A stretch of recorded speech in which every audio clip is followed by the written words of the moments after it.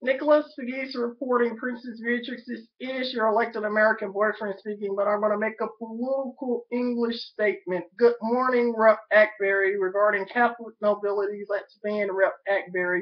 And of course, Rep. Akbari, leave Nicholas Fagese diversity alone or else get impeached. I'm counting upon the American voters in her district to vote her out of office. She is not a diverse leader.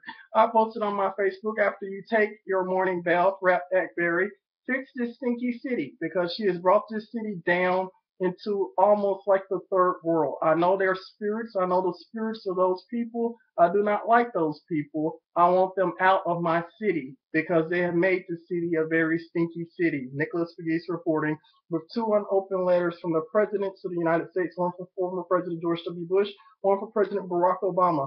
Both gentlemen admire me. Both gentlemen support me, and I truly support both presidents of the United States from a diverse perspective. At any rate, the Catholic nobility is involved with this. They have no respect for Rep. Akbari, nor does members of the European aristocracy. They're all on my side. So Rep. Akbari is a disgrace to Memphis, and she needs to fix this stinky city after she takes her morning bath. And of course, I want the American voters to vote her out and all of her stinky friends.